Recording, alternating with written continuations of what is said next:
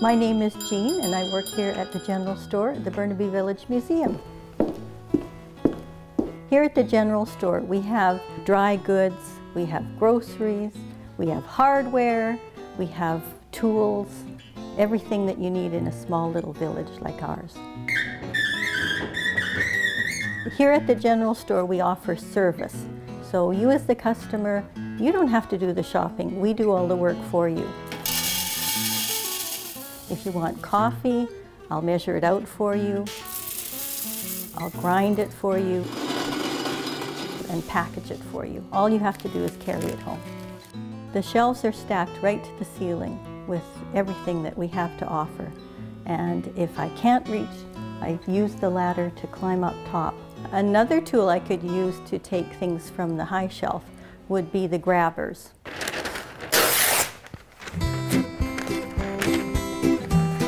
We didn't have plastic bags like we do today.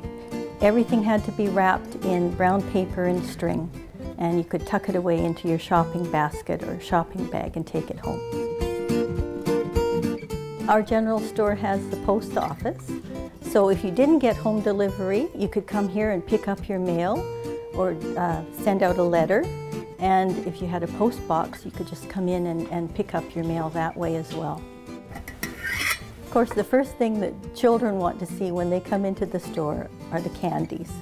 And they love to look, they love to think about how many candies they can buy for a penny.